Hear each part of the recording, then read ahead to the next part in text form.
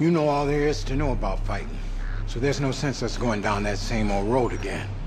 To beat this guy, you need speed. You don't have it.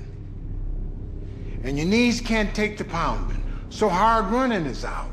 And you got arthritis in your neck, and you've got calcium deposits on most of your joints, so sparring is out.